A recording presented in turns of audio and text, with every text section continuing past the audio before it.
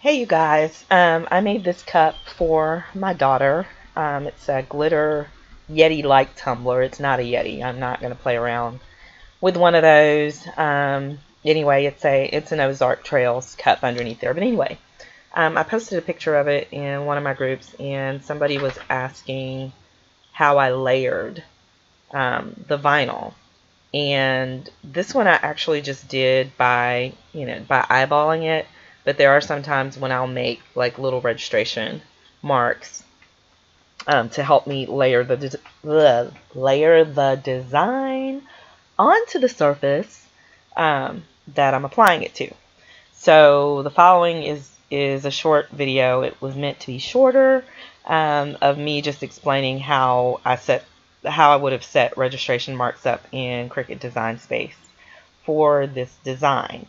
So I hope somebody finds it helpful. You'll notice in the video I mentioned that I realize as I'm doing the video that the person who asked the question may or may not have actually had a Cricut, because it wasn't a Cricut group. At any rate, I hope you guys find it helpful. I hope that y'all's 2018 is off to a fabulous start, and I hope to have something else for you guys soon.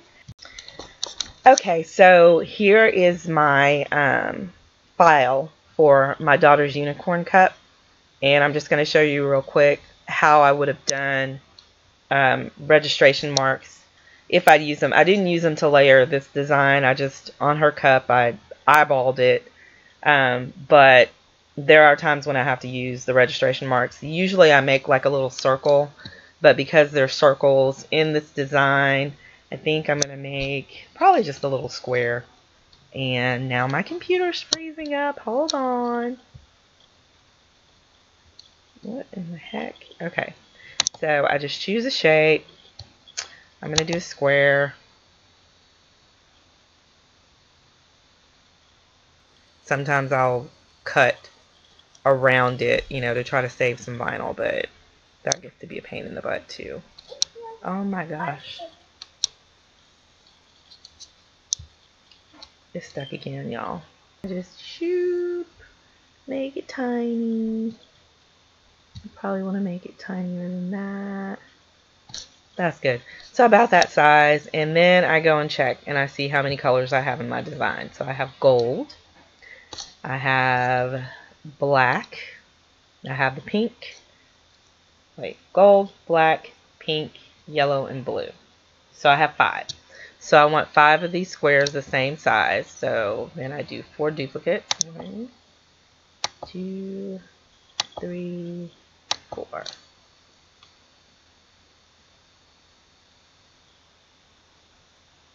Come on now.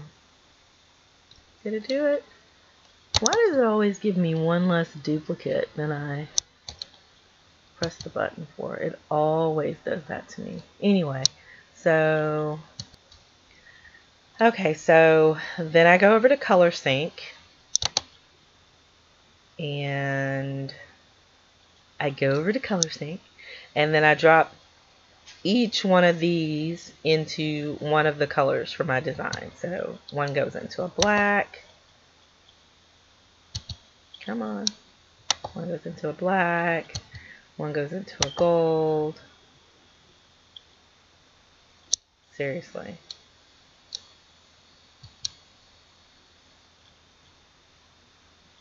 One goes into a yellow.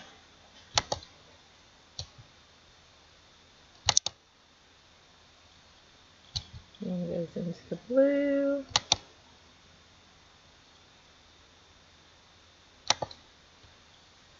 Come on, and one goes into the pink.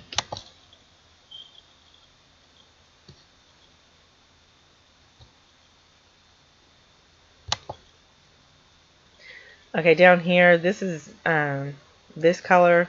This is just my little note to myself. The name, once I typed it out, I changed the spacing, and then I welded it together. I ungrouped it, changed the spacing, and then I welded it together. And so once you do that, you can't see what font it is anymore. So this is just my little note, and it doesn't get cut out. So it doesn't need a registration square. So then I go back to layers.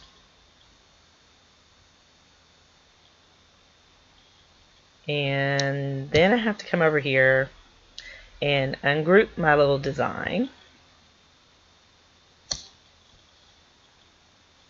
Come on, dude. Roar.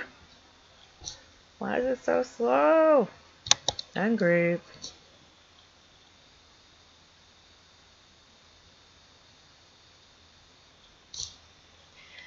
Now, here comes the fun part. Not really, but okay. So you need to decide where you want to place this registration mark. I try not to place it too far outside the design because I'm always trying to save my vinyl, y'all. You know, I tend to get deals on it. I don't like to spend a whole lot of money on it, but I don't like to waste it either. So I'm just gonna, and I'm not cutting this one out anyway, but I would put it right about there. So that's the pink one. So I would take the pink one, but wait, I skipped a step. I'm sorry.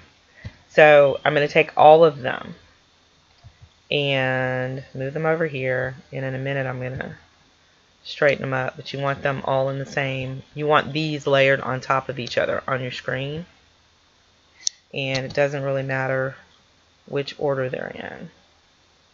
Okay, so then you got them over there, then you select all of them,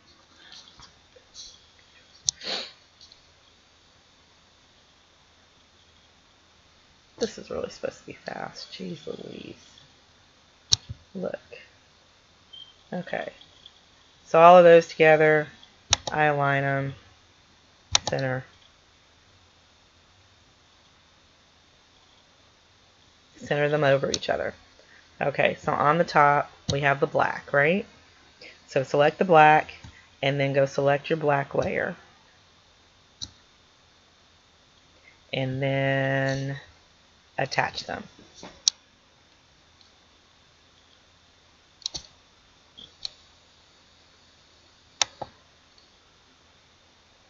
Okay. And then I hide it for a minute. This is just the way I do it. Oops, wait a minute. I want to hide the whole thing. Okay. What did I just hide? I was trying to hide the, yeah, you're supposed to be attached to that. So what are you attached to? Okay, I want to hide the whole thing.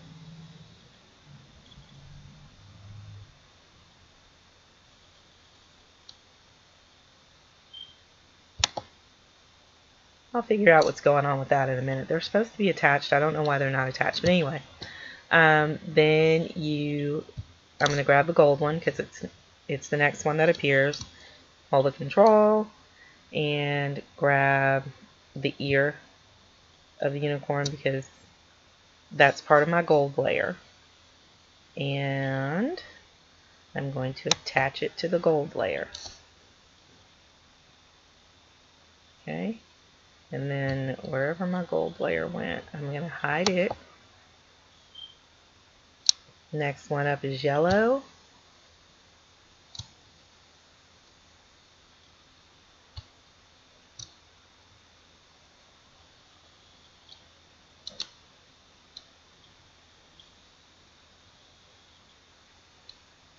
Come on. I'm seriously going to have to edit what should just be a quick little video. This sucks. Okay. Hide the yellow.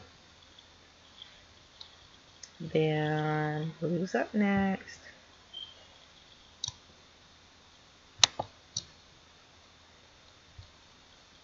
Attach it.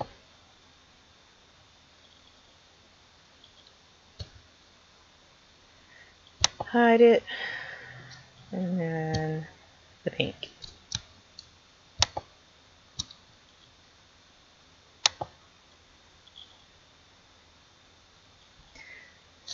And normally I wouldn't hide this at this point, but because there's something going on with the black that I need to check out, I'm going to go back and hide the pink. And then go down to my black.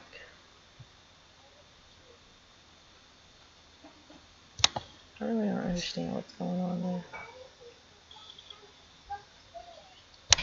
Did I detach that layer? That's what happened, y'all. I detached my my eyebrow layer. So we're just gonna select all of that. Bling! And it says detach. What's attached? What are you attached to? Okay. So if you're attached, that means... Okay.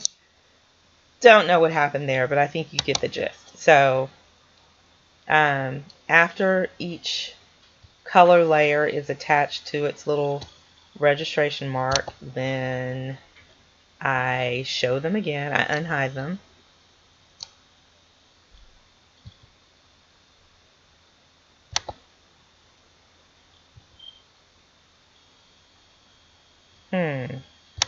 And I'm assuming, yeah, the person that whose question I was answering, I don't think is necessarily in a Cricut group. That's not a Cricut group. I don't know what kind of machine you have, but if you happen to have a Cricut, this is how I do it in Design Space. Very tedious. I don't know if it would be as tedious in the Silhouette Cameo software or anything, because I've never used that. But I kind of don't like doing this part. What is this? This is something else that I hid. I don't know. Oh, that's something else. Never mind. Anyway, so that's how I do it. So then when it goes to the cutter, assuming you're using a Cricut,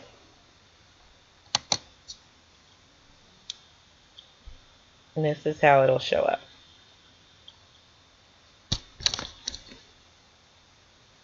So see the registration mark, see your lashes on the black layer over here. Here's your registration mark. The registration mark is going to be in the same spot on each layer.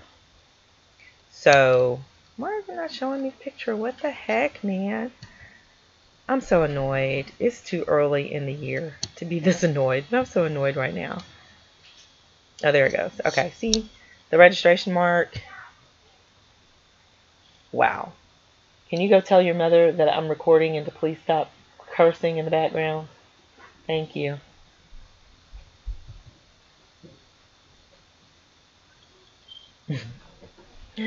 Oh, okay. Anyway, it's not, I said it's going to be in the same spot. It's not going to be in the exact same spot on your mat. But once you cut it out, that's how you'll know where to layer the pieces.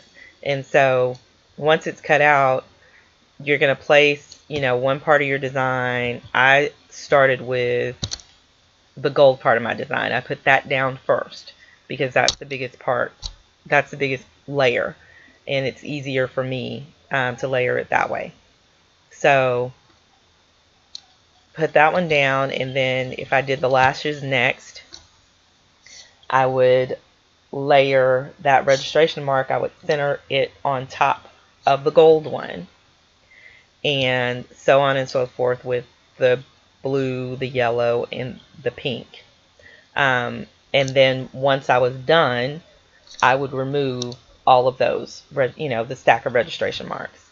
So I hope that makes sense. I was having a little bit of a hard time trying to think about how am I going to explain this in writing. So that's why I wanted to show it to you this way. But now I think about it, I'm not sure that you're using a Cricut, but maybe this helps. I don't know. Hopefully it does. Take care. Bye-bye.